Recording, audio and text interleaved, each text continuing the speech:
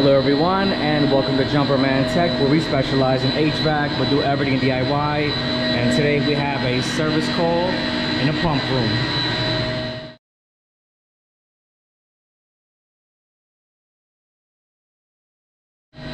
Thank you to everyone tuning into Jumperman Tech. Today we're going to be replacing a ton of water gauges for all these pump setups. So they have water source heat pumps here. So they have a cooling tower and they have these pumps here pumping water throughout all the heat pumps throughout the building. Anyways, there's parts of the building here where a lot of these gauges either have failed. Like right here shows 0, it might have failed, but also there just might be no water in this setup, you know? So, because of that, they want to change some gauges.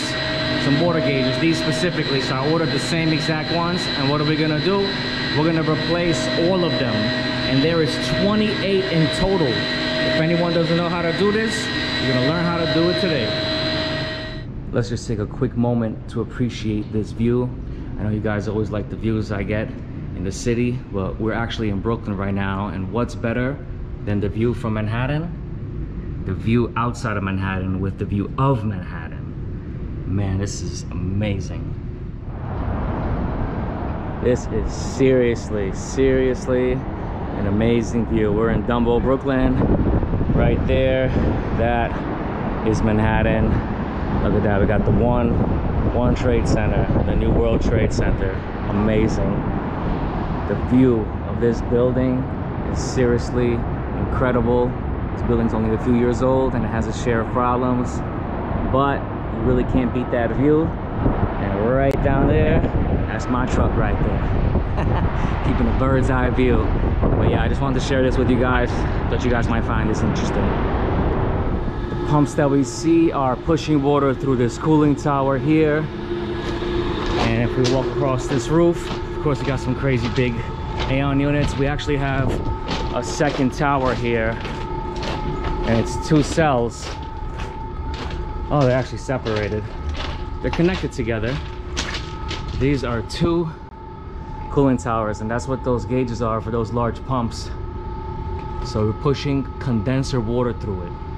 So that water is being pumped throughout the heat pumps, specifically through the condenser. So we're pumping condenser water through the condenser to cool it off. So we're using water, the movement of water, instead of the movement of air.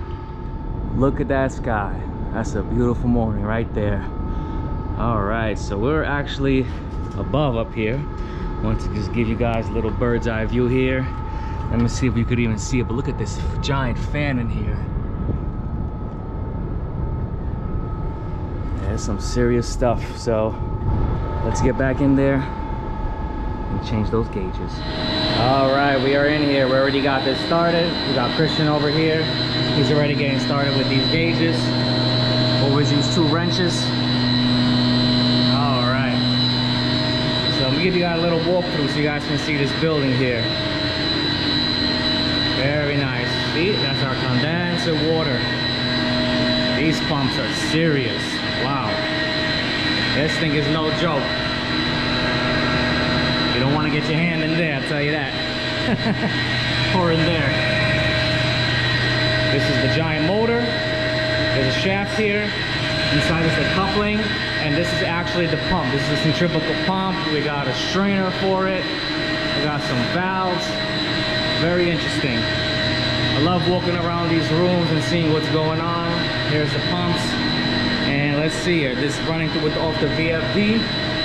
Yes, it is. Power comes in here. It's a control box. Come up. Electrical panel comes in. And we got some giant ABB VFDs. Okay. We're gonna be changing the gauges everywhere. And a lot of times, sometimes if you got no reading like here, considering there's at least almost 80 pounds here, could be a chance this area is blocked, so it'll be good for you guys to see this. Don't just think that you know everything. Even me, I still stay a student to the game because you never know. I'm learning every day, and I've been doing this for over 14 years. So, got gauges here, got got gauges here, got gauges here, we got gauges here. I mean, we got gauges everywhere. Storage tank. This is a filtration system here. I mean, you name it. We got more pumps here. Condenser water. More gauges. More gauges. And another filtration system here. So we'll be replacing all of these gauges. You don't gotta shut the system down to replace a gauge. It's not gonna affect the system. Right here we have a ball valve. When it's parallel with the pipe, that means it's open. So, and of course it has to be open to read pressure. What we're gonna do, close it. Now it's not parallel anymore, right? It's not parallel with the pipe anymore, so this valve is closed. Let's get some wrenches. All right, I'm gonna use one wrench here just to hold back. And one wrench here. And lefty-loosey. So you're gonna wanna turn this left. You gotta see which part is the male side. Left. Once it's cracked open, I could take this off by hand. There we go. And that's how easy it is to take it out. Also, I give it a little push. There might be nothing here. Oh. That was a little bit more than a push. We're gonna need to clean that up. Oh man. That thing was like reading not too much. Let me get a gauge. Sure. Let me get the tape just so I can show everybody. Alright, you might need to get a bucket from here. Anyways, I'm using Blue Monster PTFE tape, and you gotta put this on the right way. When you got water squirting out of there like that, and got all that black stuff out of there, you're good. So, because you clog up these little gauges here, and that's how things start to fail. Maintenance. Anyways, you're gonna want to make sure you put this on the right way. If you put it in the other way while you're spinning it on, it's gonna come off.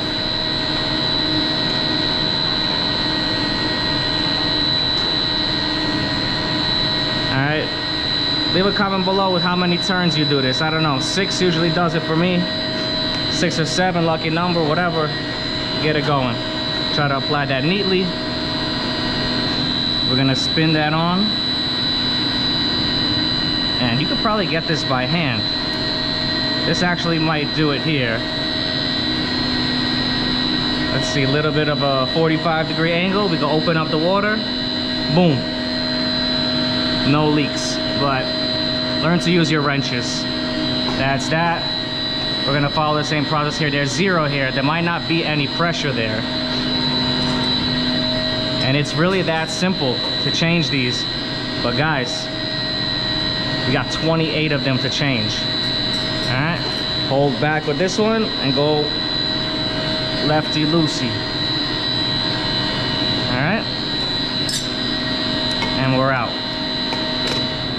One thing to keep in mind, look how clean this is over here, and look how sloppy this is over here. I mean, try to keep it only on the threads. This is gross work. This is gross work right here. Always flush it out. All right, I'm gonna get like a plastic garbage bag or something for that for the future. Anyways, let's get the next one in. All right, so we're gonna start here. Put it on the thread. You gotta put this on the right way. So you start like this, and just think about it. You're tightening it this way, right? So we're just gonna go around.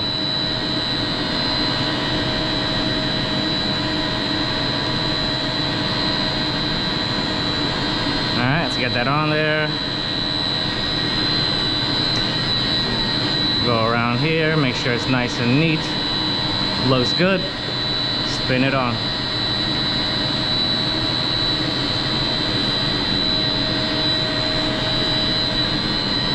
To be honest, that actually might do it. Now look at that, now it's actually reading a little pressure. And there you go. That's a beautiful thing right there. All right, so this pump is not operating. Shows there's 80 pounds here and like 5 pounds there. Let's see what that's about. Maybe I can hook that up right there. Anyways, let's close this up. Try a little bit of a different method. Let's try this one that's kind of empty. You know, a lot of these you could kind of just take off by hand. Look at that. All right. Super sloppy Teflon work. Okay, we actually got a garbage bag this time. This is the better bet. So we can open this and let's see. Is there pressure? There's a little something. Okay. Open that up. And we can dump it on the floor by the floor drain. No problem. It's a little bit neater, you know, so you don't shoot this thing across. But what you could do, because in this area I don't want to get splashed, you can get something simple as this, because sometimes dirt gets caught in these little corners.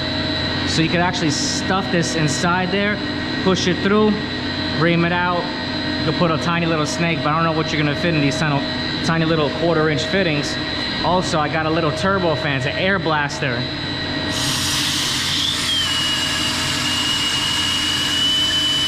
This thing is super powerful.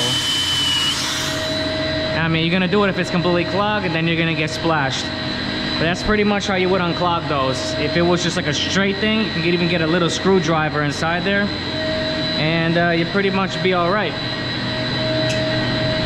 Let's get our new gauge. All right. Get our Teflon tape, our PTE tape, PTFE tape. Start that up.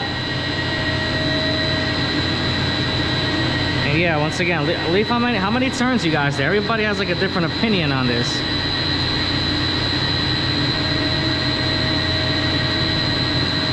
I don't know. 6 usually does it for me. Even 7 sometimes if I'm feeling lucky, you know what I mean? This one right here, let's get this straight. Come on.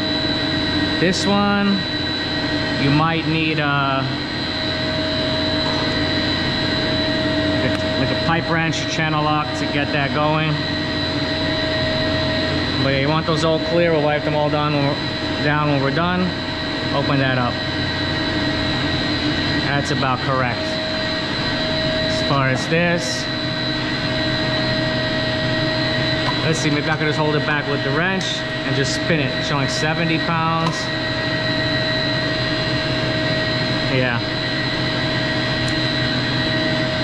All right. Open that up. And you guys pretty much understand the process already. This thing is gonna shoot out, man. Cover it like this. Open it up. Oh, whoa. Look at that. This thing got nothing coming out of it. This might be a good example to show what I was telling y'all.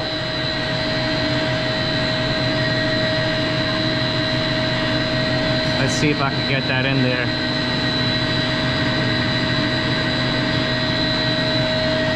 That gauge was busted up. It was showing 70 pounds. I was wondering, I'm like, how is it doing that? This thing is off. Let's see, can I get this in?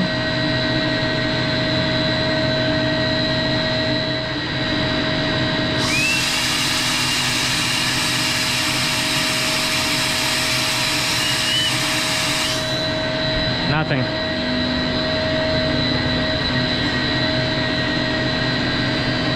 I'm gonna hook this in a little.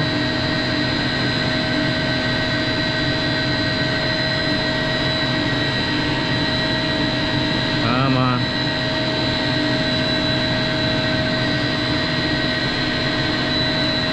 It's 10 gauge wire.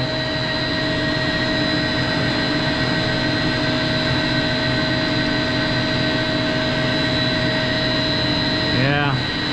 I mean, some of these, they're just nothing coming out. I've seen other ones too, but you see there's a lot of dirt coming out of there. Oh! You see what I'm saying? That's what I'm talking about. A little bit of wire. You see?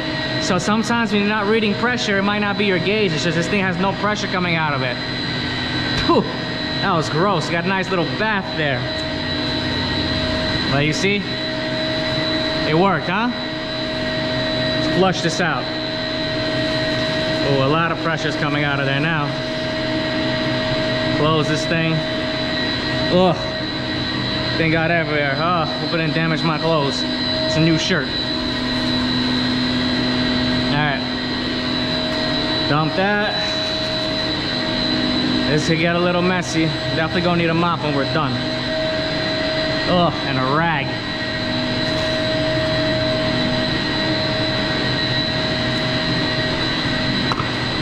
Alright. Wonder if the other one's clogged.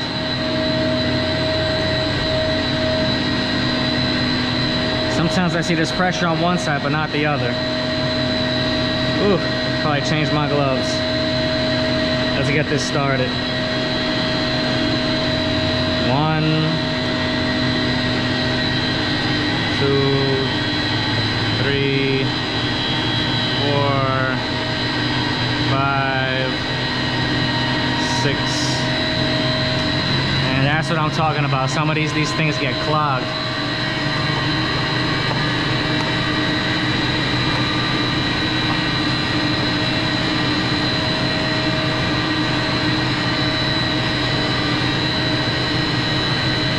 Open that up. It was showing 70 before. Look, it's only 25. This thing's showing 5. I mean, we could try to mess with it a little more and see what happens, but you're really not gonna know until you start these pumps. And I'm not trying to change any pumps right now. And that's pretty much it. Just trying to keep it clean. That's how you change these gauges. We're just gonna keep moving along and getting rid of these old motor gauges. Time for a new setup. It's been 8 years. And yeah, so we're pretty much gonna move along in that way. Just want to show you guys a little bit extra. But yeah, definitely keep in mind with those tiny little bends like that, because then you might have a problem. And don't put your Teflon tape like this. Put it like this. You know what I mean? And yeah, that's pretty much it. And continue along, and we're gonna wrap it up. Hope everyone had a good holiday weekend. It's Thanksgiving weekend. If anyone found this video interesting or helpful, please drop a like, comment, and subscribe as I come out with new videos every week. And I'll catch you all next time.